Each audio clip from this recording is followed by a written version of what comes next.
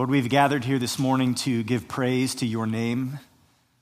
You're worthy of glory and worthy of our gratitude, worthy of our love and our adoration. So we lift up your name in this place today and confess, not to us, O Lord, not to us, but to your name belongs the glory, like the psalmist says. We're so thankful we can gather together and celebrate the salvation that you've provided for us through Christ. We stand on him.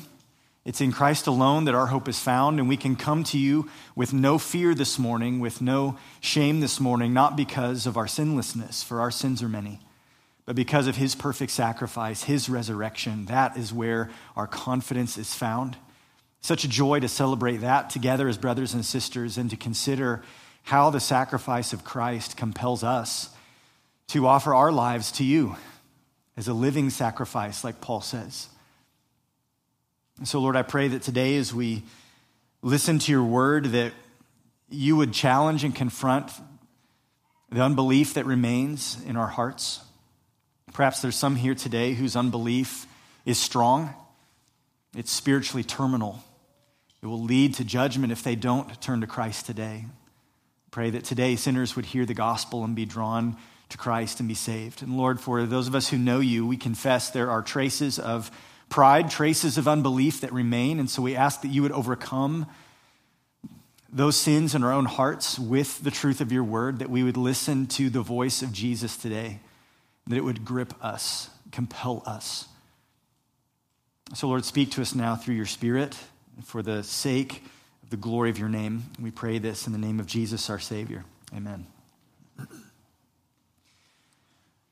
Our text this morning will be Luke chapter 14, verses 25 through 35. I invite you to turn there, and we'll read the text before we begin. Luke chapter 14, verses 25 through 35.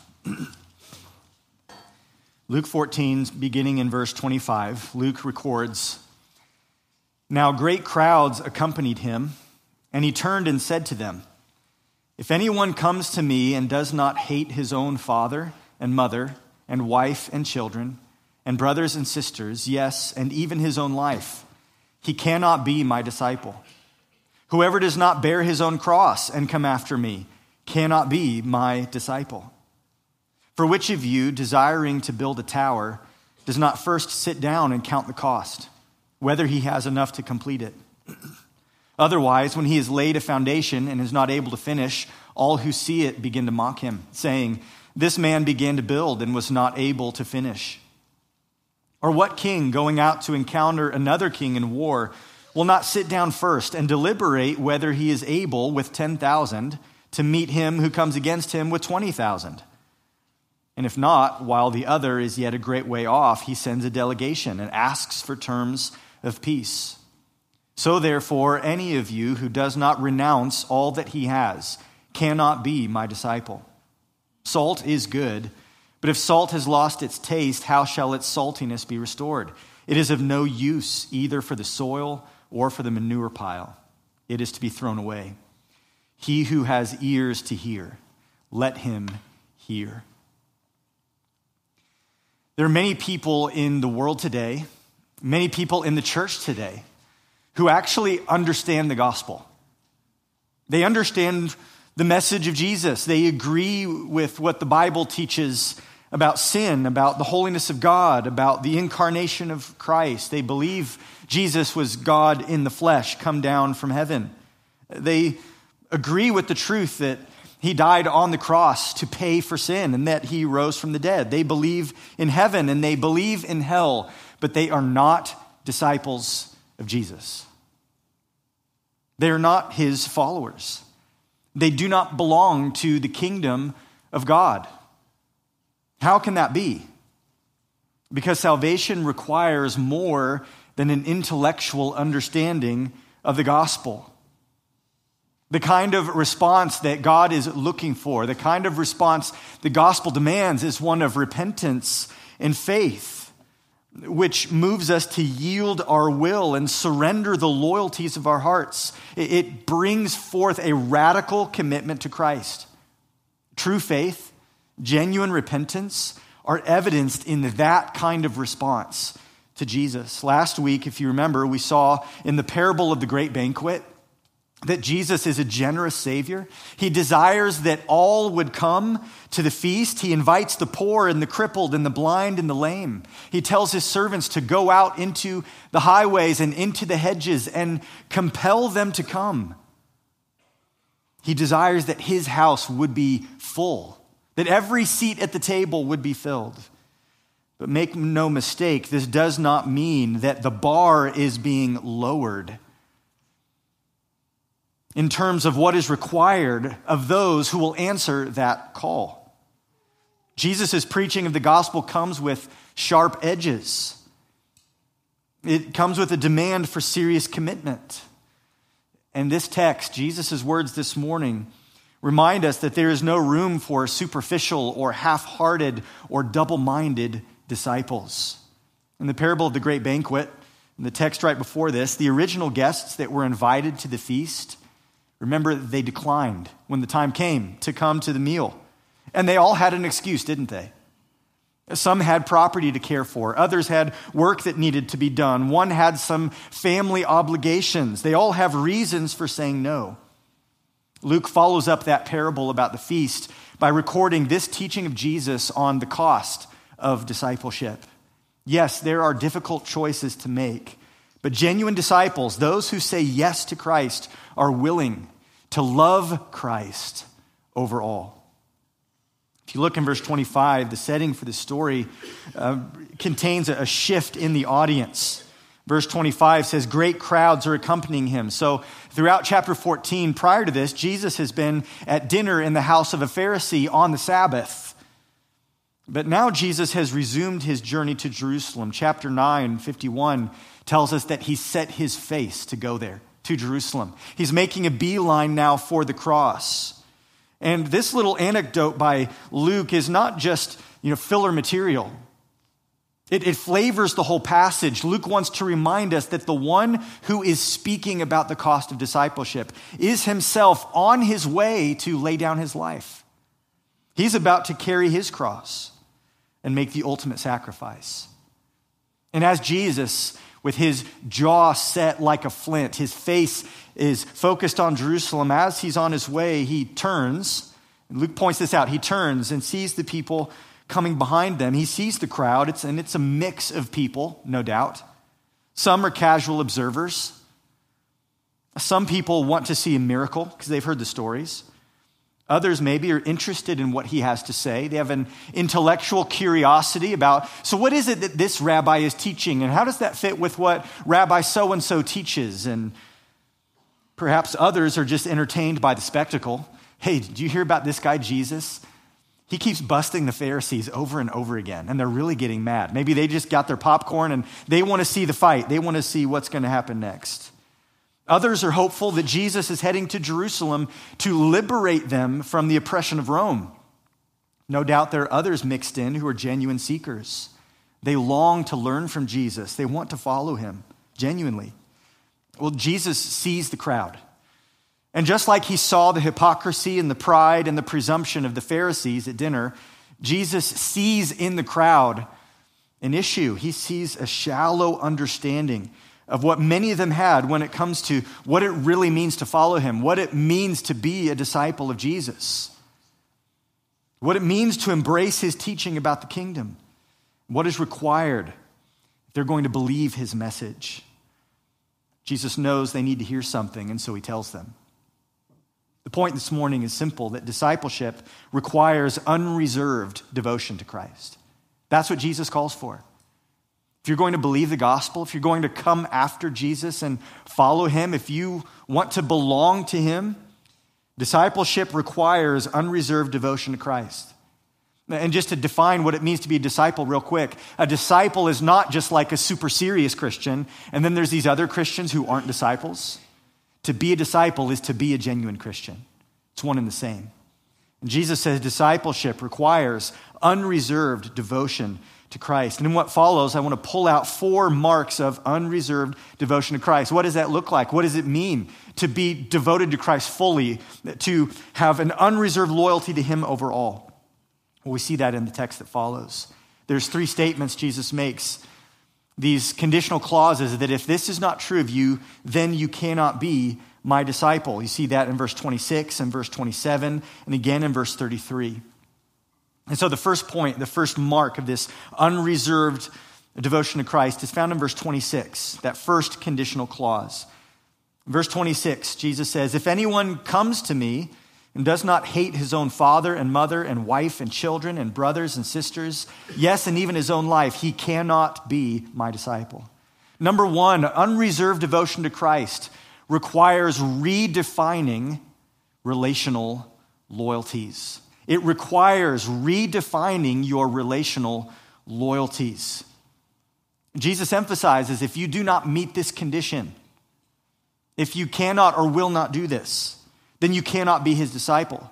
And that word cannot is an important word. It signifies power or ability. So when he says you cannot be my disciple, he's not referring to granting permission.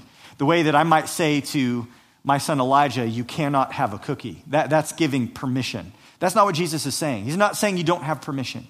This is a statement of power or ability. The same way that my son Elijah might say to me, Dad, you cannot dunk a basketball. He's correct. I cannot.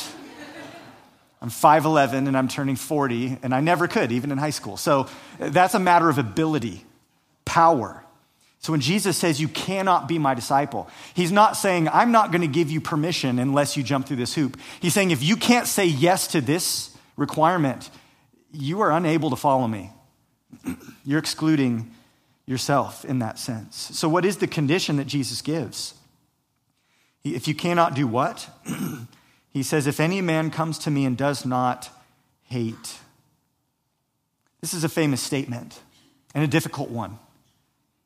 What does it mean to hate? To hate your father and mother, the people who brought you into the world, who care for you, who provided for your needs, who gave you your name and your life, the people that you owe everything to. What does it mean to hate them? What does it mean to hate your wife? Bone of your bone, flesh of your flesh. And we've got some newlyweds here today. That's a tough statement. What's it mean to hate your wife? What does it mean to hate your children? Your offspring, the people who you brought into the world that carry on your name and your legacy, the people that you would die for and give everything for, who depend on you for life. What does it mean to hate your brothers and sisters, those who walk with you on the journey of life, the people that have your back? What does it mean to hate your own life? This is an important statement. And we have to ask the question, how does this statement harmonize with the goodness of God's design for marriage, his design for the family? How does this statement of Jesus harmonize with his commands regarding our most precious earthly relationships?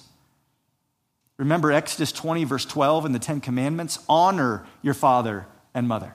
How does that fit with hate your father and mother? Ephesians 5:25 says, husbands, love your wives as Christ loved the church. The ultimate love, the pure love, sacrificial love.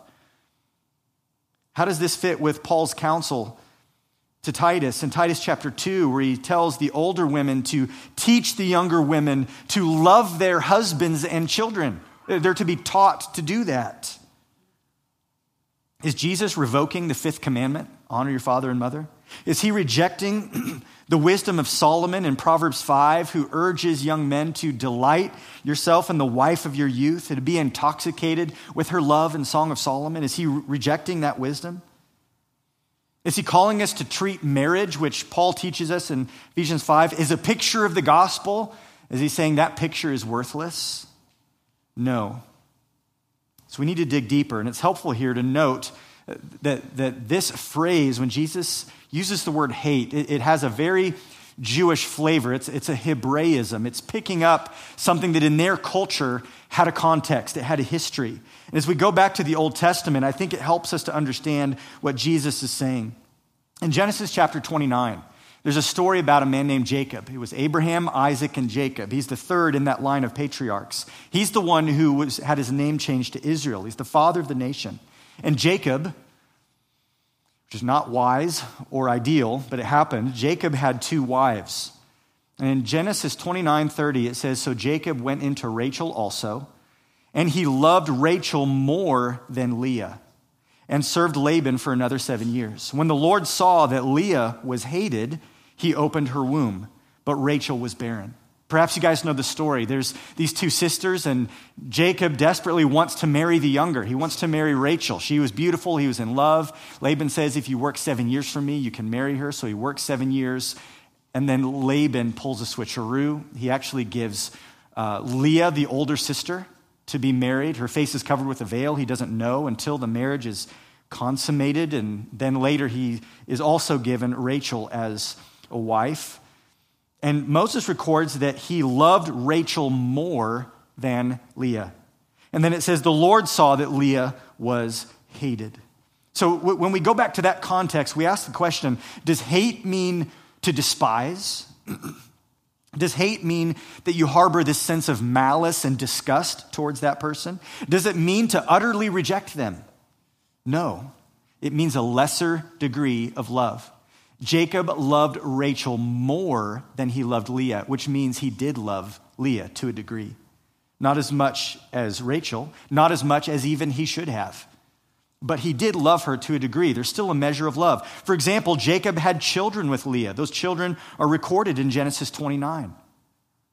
That's not the mark of someone who despises, hates, and rejects a person. Jacob was protective of Leah. In fact, he put her and all her children behind the herds and behind the servants in his entourage as he came back home to meet his brother Esau. He was worried about what might happen to them, and he wanted to protect them.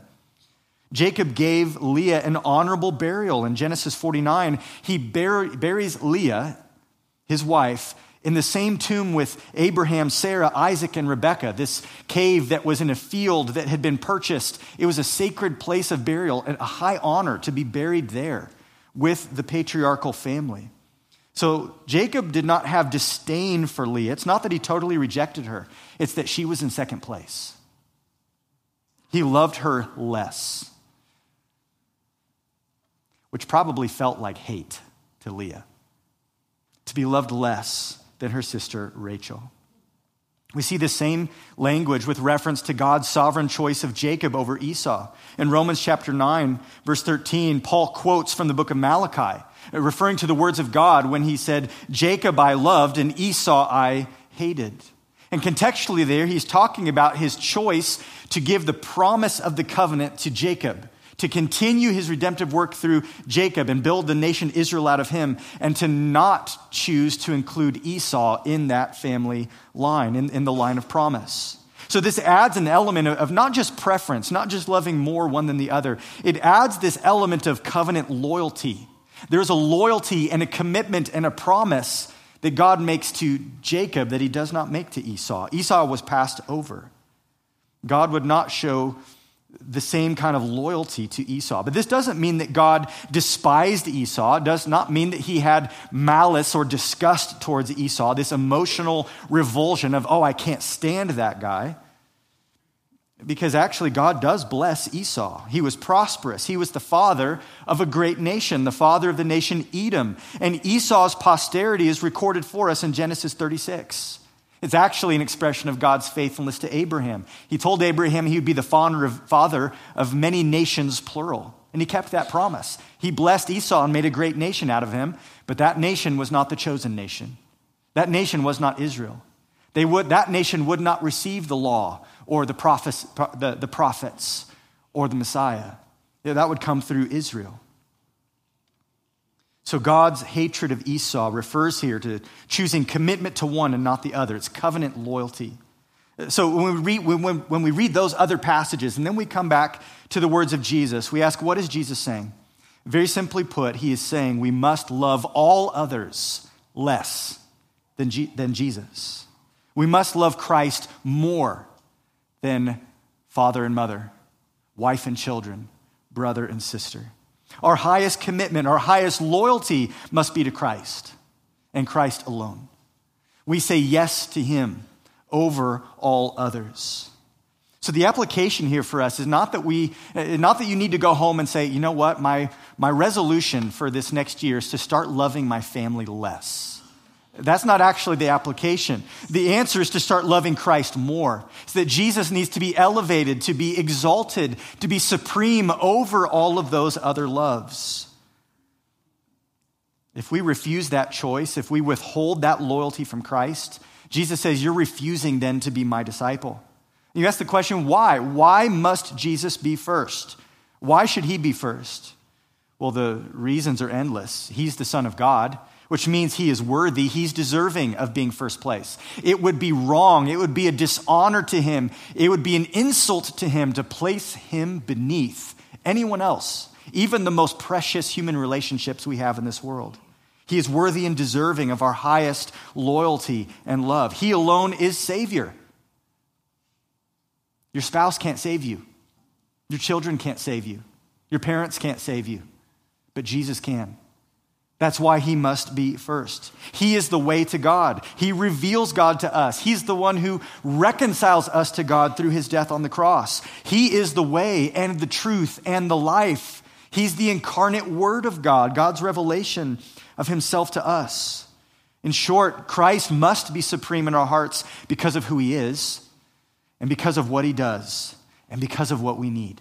Jesus must be first. So if it ever comes down to a choice between pleasing Christ and pleasing someone else that we love, a choice between serving Christ or maintaining a relationship with a family member, if it comes down to a choice of loyalty to the truth of Christ or the acceptance of a family member, we must choose Christ.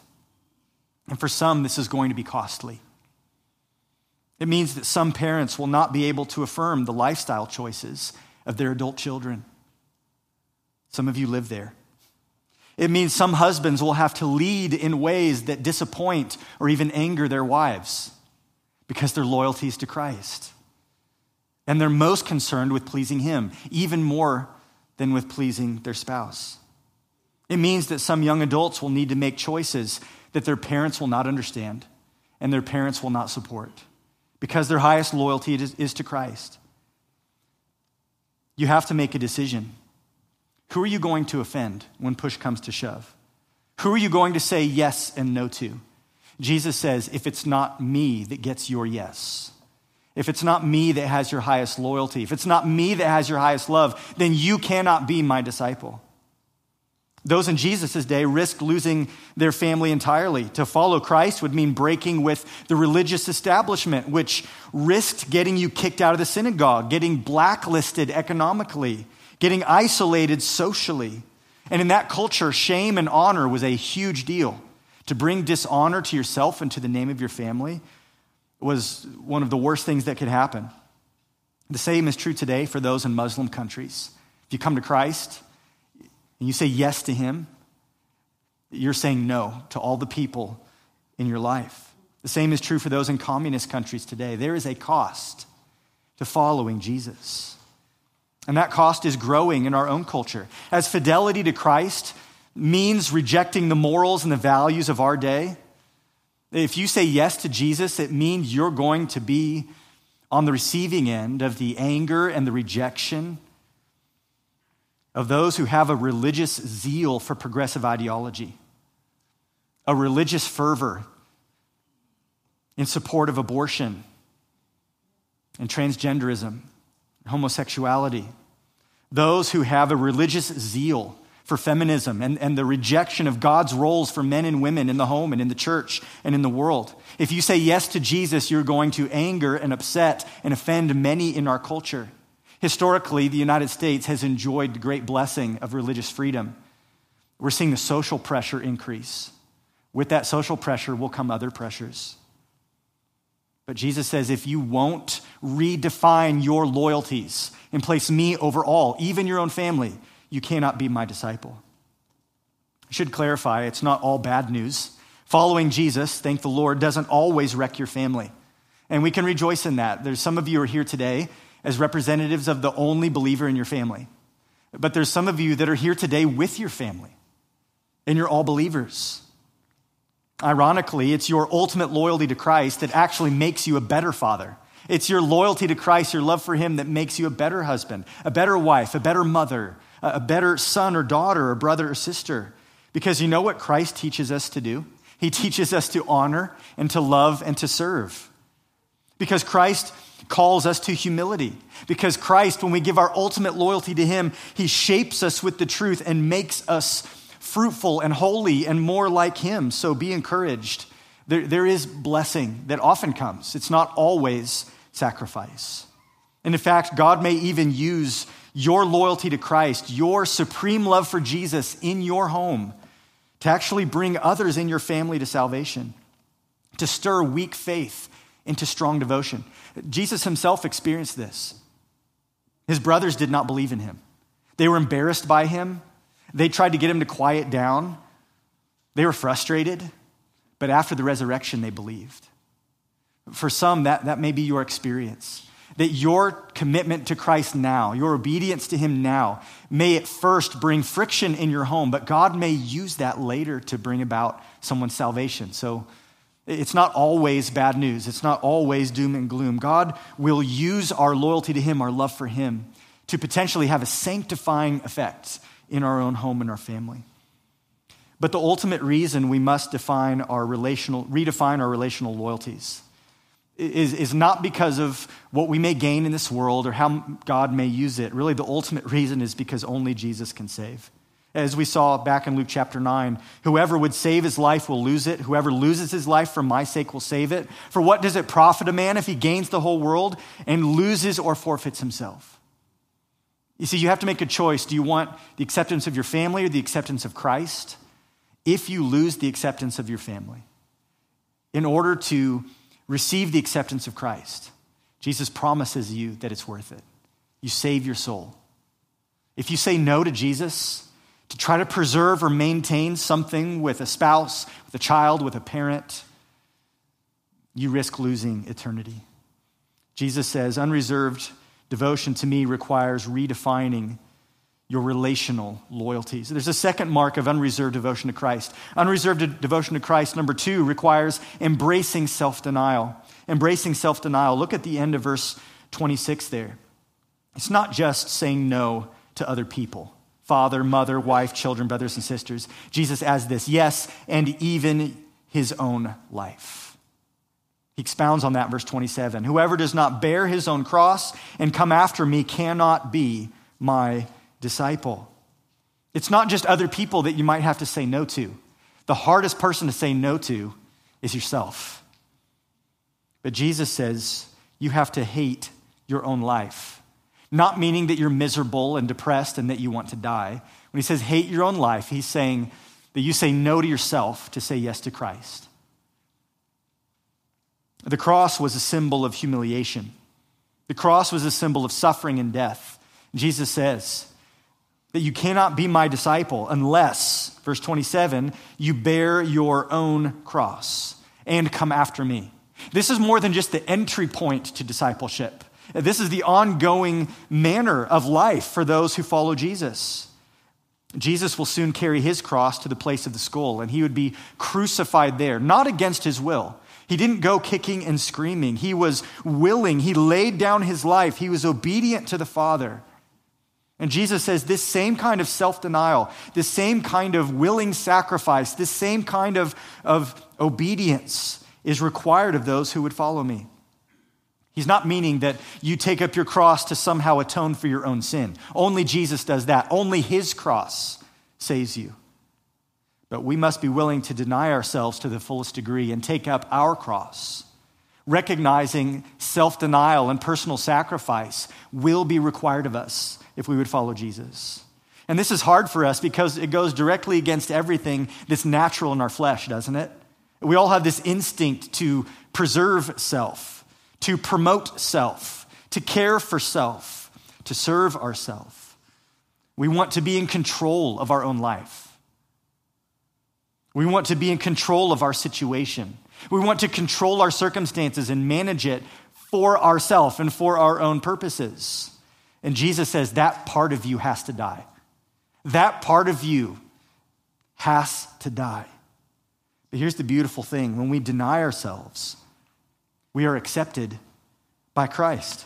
When we embrace loss, we receive his reward. When we embrace suffering, We are promised his eternal comfort. When we relinquish control over our life, we come under the gracious rule of King Jesus.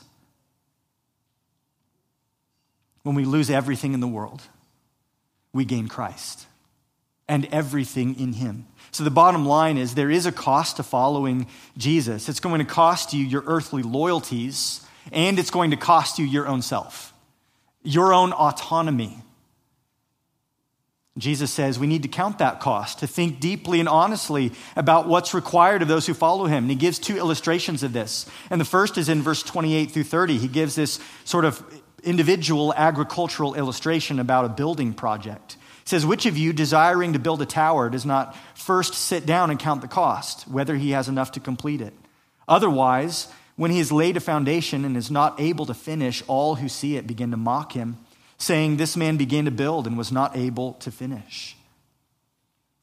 Jesus says, imagine that you need a storage site on your farm. You're going to build a tower, a silo, right?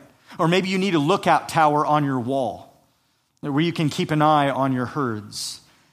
In either case, Jesus says, nobody would think of starting a project like that without first figuring out ahead of time, how much is it going to cost you? How much is it going to cost you in time and materials?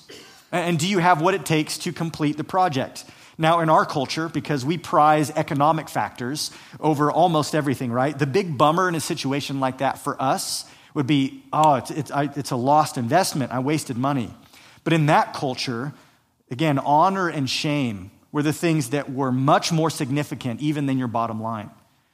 And so for a highly visible structure like a tower, something that everyone would see as they walk by, to not be able to finish that would be broadcasting your failure to everybody, resulting in mockery. People pointing out, wow, you really couldn't follow through, could you? You didn't think about that before you started, did you? You got in over your head, didn't you? It would have brought shame to them. He gives a second illustration about counting the cost in verses 31 through 32. This time it's a political, military image. He says, what king going out to encounter another king in war will not sit down first and deliberate whether he's able with 10,000 to meet him who comes against him with 20,000? And if not, while the other is yet a great way off, he sends a delegation and asks for terms of peace. This math is a little different. Jesus now paints a picture where you're not just measuring time and materials. Now you're measuring manpower and weapons and the terrain, and what is at stake is a lot more serious than just getting laughed at by your neighbors. It's a matter of life and death. The legacy of your kingdom is at stake. And a wise king, Jesus says, is obviously going to be calculating, not reckless. He's going to be realistic, not idealistic. He's going to be honest about the risks. He's not going to be naive. He will enter into a situation like that with his eyes wide open, well aware of what is at stake and what the cost will be. And you know what? If the king knows he can't meet his enemy on the battlefield, if he knows he's outmatched and he's going to lose if he tries, he'll resort to plan B. He'll go and negotiate for peace. He'll be proactive about doing what he can. We'll either fight or we'll talk, but one way or another, we have to preserve life and preserve the kingdom and preserve my legacy. If the first illustration teaches us that we need to ask the question, can I afford to follow Jesus? I think the second illustration teaches us we need to ask, can I afford not to? Because there's a lot at stake. Yes, there is a great cost to following Jesus. But there's a greater cost to not following him. And when you start to do the math, when you start to realize it is worth it and that it's necessary, then you say, I will deny myself and take up my cross and follow Jesus because I counted the cost. I know what's at stake. I know how hard it's going to be, but I also know that it's worth it. Jesus encourages us to count the cost. Again, he's not hiding any of the details. Jesus isn't like that guy trying to sell you a timeshare where there's fine print you don't find out about until after you signed up. No, he tells you everything up front and says, here's what it costs. Redefine all your relational loyalties and take up your cross, deny yourself. Embrace personal sacrifice. Lay down your life. And if you won't, then you cannot follow me. He wants us to know that following him is not some emotional decision. It's not an impulse decision. It's not something done to please a parent or a friend or a pastor. It's not some cautious decision that, you know what, I'm going to test drive Christianity for a while and kind of see if it works for me. No, Jesus says it's a wholehearted self-denial that has counted the cost and determined with a grace-given wisdom that it is worth it. It is worth it. Unreserved devotion to Christ requires that we embrace personal sacrifice and self-denial. There's a third mark that Jesus gives us. It's in verse 33. Unreserved devotion to Christ, number 3, requires renouncing earthly possessions. Renouncing earthly possessions. Verse 33, so therefore, any one of you who does not renounce all that he has cannot be my disciple. There's a third time Jesus drills home this phrase. If you won't do this, you cannot be my disciple. Now, why does Jesus have to say this? That we must renounce all that we have. Well, he has to say this because we love our stuff. We do. We love our stuff. We get attached to our houses, our cars, our tools, our toys, our wardrobe, our gadgets. And our attachment to our stuff can be a spiritual millstone around our neck if we're not careful. It might keep us from following Jesus. In Luke 16, Jesus says, no servant can serve two masters. For either he will hate the one and love the other, or he will be devoted to the one and despise the other. You cannot serve God and money. It's an either or. And if your heart is tethered to your stuff, Jesus says you cannot follow me. A disciple must be attached to Jesus, not attached to our stuff. So he says we have to renounce all we have. And you say, well, what does that mean? Renounce here means to sever the bonds of trust. It means to renounce your rights over your stuff, to renounce your claim on your possessions, and to hold all of it with open hands. Open hands. It doesn't mean necessarily that you have to get rid of everything, but it does mean that you must be willing to, if that's what Christ requires. Some people will be called to give up their material possessions, perhaps to meet a need for someone else, perhaps to put to death their own idolatry. We'll meet a man in chapter 18 who loved his stuff, who thought he was keeping the law, and Jesus gave him a test. He said, go sell everything you have, give it to the poor, and then come and follow me. And he couldn't. Jesus wasn't teaching that everyone has to sell everything they have. He was saying whatever your idol is, you need to put it to death. Some people may be required to divest themselves because they worship what they have. Some people will give up the things they own in order to move to the mission field or in order to go and help plant a church somewhere. But there's going to be other people who aren't required to give up everything they have. Listen to 2 Timothy chapter 6, verse 17 and 18. Paul tells Timothy, as for the rich in this present age, charge them not to be haughty, nor to set their hopes on the uncertainty of riches, but on God, who richly provides us with everything to enjoy. They are to do good, to be rich in good works, to be generous and ready to share, thus storing up treasure for themselves as a good foundation for the future, so that they may take hold of that which is truly life. There are many in the room today, all of us by the world's standards, if you go internationally around the world, we are wealthy. So what does God call us to do? Does Jesus say get rid of it all and become poor? No, he says renounce it. Deny your loyalty. Say that isn't what I need. That isn't who I am. That isn't what I'm trusting in. That's not what I love the most. And my hands are open. If the Lord has use for it, it can pass out of my hands in a heartbeat. I'm not going to cling to those things. We're not to set our hopes on the uncertainty of riches, Paul says. We set our hopes on God. And by the way, God is the one who gave us all that. And he gave us these things to enjoy them. It's not wrong to enjoy what we have. But the one who loves Christ the most will not just enjoy the material gifts God provides, he'll also enjoy giving those things away. He'll enjoy using them to further Christ's glory in his kingdom. So the real question is not whether you have many possessions. It's whether your many possessions have you. That's what Jesus is getting after. This is about the attitude of the disciple more than the inventory of the disciple. A disciple is not marked by how much he owns, but rather his attitude towards what he owns. It's not more holy to be poor than to be rich. Materialism is a sin that infects the hearts of people at every socioeconomic level. Poor people can be materialists and love money, worship money just as much as rich people. What you fear, what you trust, what you value, what you want, we find that at every level. So it's the heart, not the having, that Jesus is concerned about here. So you might ask the question, how can I tell if my possessions, if my wealth has a grip on me?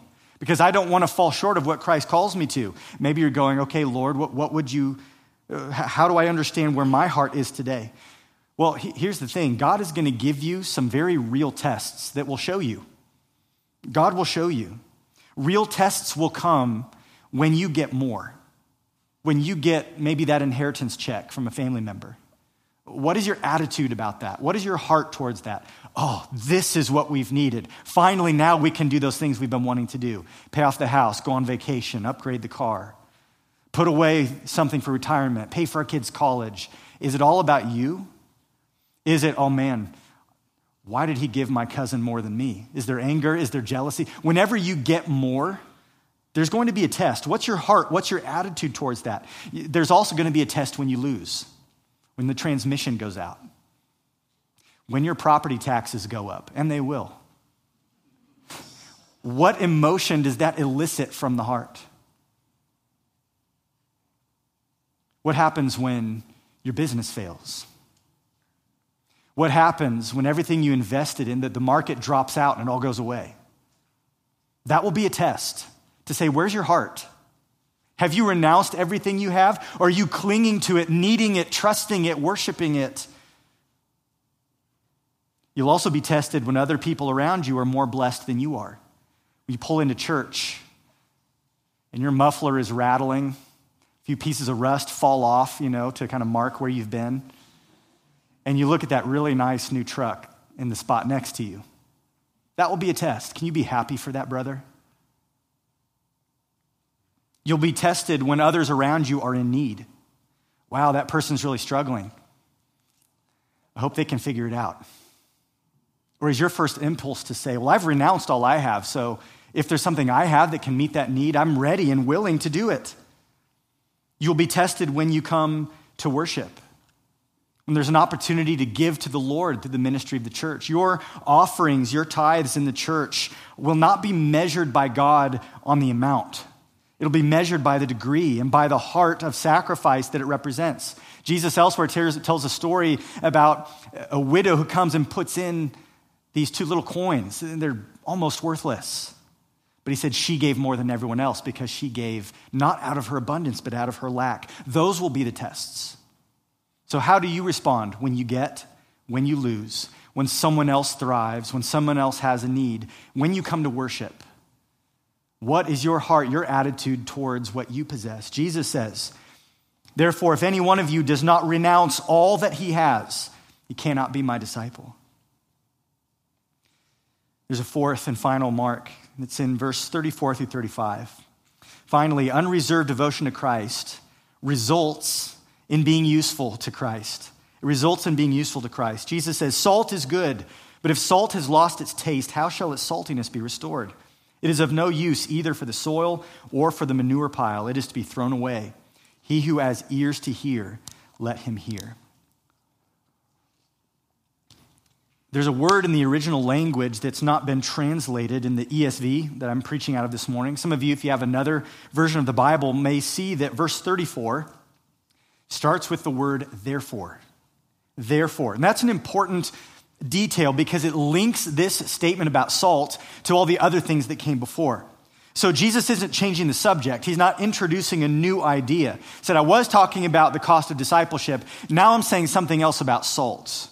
No, this is connected. He's actually concluding his teaching on the cost of discipleship. And he does so by giving us one more real-life illustration, an illustration about salt, which was very valuable in Jesus' day.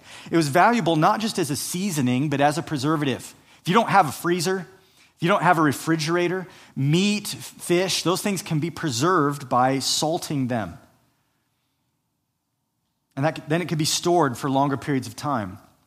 Salt was also used for the people of Israel. It had a religious function. It was connected with certain sacrifices and associated with God's covenant. You can read that in Leviticus. It talks about the salt of my covenant. So what does Jesus mean, salt that loses its taste? Yes, we know salt is good. It's religious uses and uses in the kitchen and things like that. But how can salt lose its taste? If you remember your chemistry class, sodium chloride doesn't lose its taste. It's sodium chloride. That's what it is. It's salt. But the salt that they used in that day wasn't always pure. Down around the Dead Sea, where it's a high concentration of salt and other minerals in that body of water, on the edge where it evaporates, there's all these salt crystals, and they would sort of harvest that. But sometimes those deposits were impure. It had other things mixed in, gypsum and other things. And so if you got a batch of these crystals that were supposedly salty, and maybe it had some salt in part of it, or maybe on the surface, and as you're using it, eventually you're like, hey, this isn't salty anymore. It means you got a bad batch. And that salt wasn't actually salt, which means it wasn't actually good for anything. So you throw it out. It has no use in the soil for treating and changing the pH of the soil. It has no use on the manure pile to keep certain things from decomposing and smelling. So you just get rid of it. You throw it away. This language of throwing it out, I think, is a somber echo of what Jesus said just a few verses before this at the end of chapter 13 and verse 28. Remember what Jesus was saying? As he talks about the final judgment, he says, in that place, there will be weeping and gnashing of teeth when you see Abraham and Isaac and Jacob and all the prophets in the kingdom of God, but you yourselves cast out, thrown out. Jesus here says salt is good, but if there's no more saltiness in it, it gets thrown out. It gets cast out. What does that have to do with discipleship? Very simply this: radical devotion to Jesus. If you're going to redefine your relational loyalties, if you're going to embrace personal sacrifice, radical self-denial, if you're going to renounce all your possessions, that's going to make you different. It's going to make you salty, and it's going to make you useful. Just like salt has many uses and was valuable, a disciple of Jesus who's committed to Christ overall becomes greatly useful to Christ, useful in his kingdom. Jesus uses people like this. But without devotion to Christ, you're just like everybody else, entangled in worldly relationships, distracted by worldly endeavors, focused on earthly possessions, therefore unable to follow Christ and useless to him. In Matthew chapter 5, Jesus says, you are the salt of the earth. But if salt has lost its taste, how shall its saltiness be restored? It's no longer good for anything except to be thrown out and trampled under people's feet. You are salt, Jesus says. You might say, does this really happen to the church? It can. In Revelation chapter 3, verse 15, Jesus says to a church, to a body of people who claim to be disciples, a group of people who claim to worship Christ and believe the gospel. He says, I know your works. You are neither cold nor hot. I wish you were either cold or hot, but because you are lukewarm and neither hot nor cold, because you're useless, I will spit you out of my mouth. That's a sober word of warning from Jesus Christ to the church. Jesus concludes his teaching here in Luke with a sober admonition to take his word seriously, to take it to heart. He says, he who has ears to hear, let him hear. He says, you better sit up and pay attention to what I'm telling you today. We need to examine our own hearts.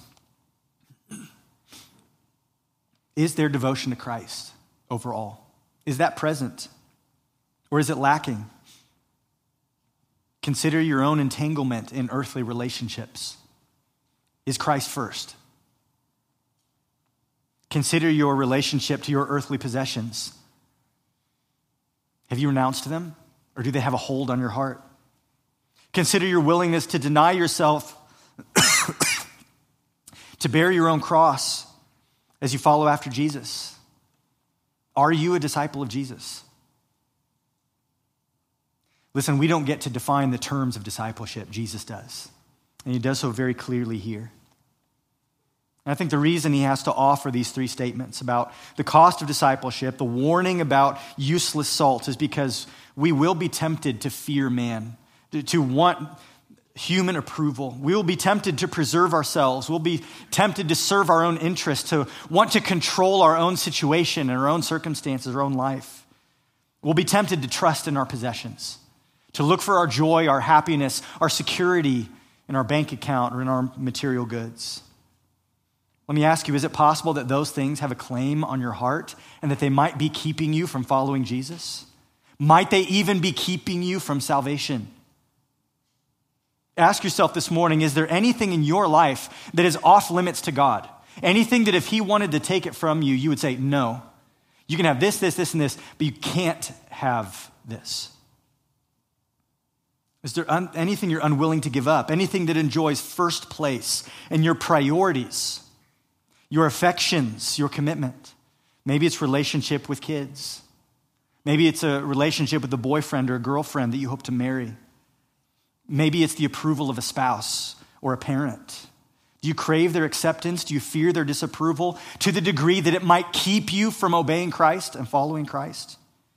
Maybe it's your career plans, your financial resources, your material goods. You say, yes, I'd like to follow Jesus. I'm interested in being a disciple of Jesus, but I also want to still pursue this, and I am not willing to give up that. Maybe you say, of course not. I think Jesus is first in my life. Well, let me ask you, does Jesus show up in your priorities? He who has ears to hear, let him hear. We need to take this seriously. Is Christ first? Is he actually first? Do you love the person of Christ? Jesus is not an idea. He is a person. Divine person, but a person nonetheless. Is Christ your first love? Do you seek to know him?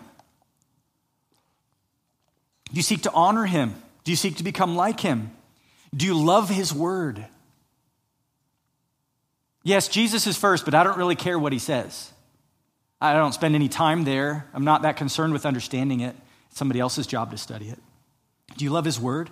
Do you love Christ? Do you love his people? These people.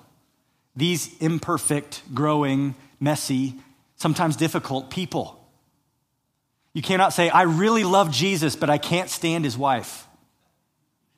I really love Jesus, and I know he laid down his life for the church, but I try to spend as least amount of time with those people as I can. The love of Christ will be reflected in your love for the church. Do you love his gospel? Do you love his mission? Are you eager to tell others about what Christ has done? Listen, if Jesus is first over all, then his priorities, his purposes, and his people will become your priorities, your purposes, your people. Listen, there's a real danger today of following into a superficial kind of Christianity, the kind that is respectable theologically. It gets it right on paper, but the kind of Christianity that is comfortable, it's not costly, it's never inconvenient. Such nominal Christianity occasionally gives when it's convenient, occasionally volunteers to serve when it's convenient, but only on your own terms, only at your own convenience. There's little cross-bearing in that kind of Christianity, little risk to share the gospel with someone who might reject you. This text leaves us with no choice but to acknowledge true Christianity. Listen, true Christianity, being a disciple of Jesus, it's more than just a worldview. It's more than a moral code of behavior. It's more than a political construct. It's more than personal convictions about things. It's more than your religious practice and traditions. It is nothing less than radical devotion to Jesus Christ overall, with no reserve, nothing held back. Listen, the Savior who calls us to this kind of sacrifice. Remember what he's doing when he says these words. He's on his way to Jerusalem. He's going to the cross. This Jesus who calls us to sacrifice has made for us the greatest sacrifice. So no matter how much we lose, no matter how much we suffer, no matter how much we give up, nothing will ever compare to the sacrifice that he has made. What he has given up to bring eternal life to us and eternal glory to his Father. And because of his sacrifice, the good news for us is that whatever we lose on this earth becomes eternal gain as we enter his eternal kingdom, as we receive the eternal life that he died to purchase for us. So as you hear this call to radical discipleship, keep in mind the good news, the gospel of Christ, that our salvation ultimately is secured not by what we give up, rather by what he gave up. It's not the cross we bear that saves us, it's the cross he bore. Our response of sacrifice and faith and surrender and bearing our cross is simply our response of worship to the one who laid down his life for us. Would you pray with me? Lord, I pray that those in the room this morning who are not your disciples would understand the cost of following you and also the cost of not following you. I pray they would understand the depth of your sacrifice on the cross and the infinitely valuable salvation, the life that you died to purchase with your blood.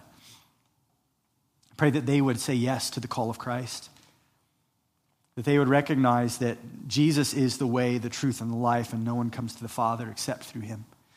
May they repent of sin, renounce self and this world, and say yes to Christ. Trust in him, follow him. Lord, for those of us who do belong to you, I pray that you would help us to understand what it means to be a disciple, that we would grow in our love for you, our loyalty to you. May we be faithful to say yes, to obey you, to seek you and to serve you. Lord, may we be a church that is salty and useful in your hands, a group of disciples who are devoted to Christ overall. We pray that you bring this about, Lord, for your glory. Amen.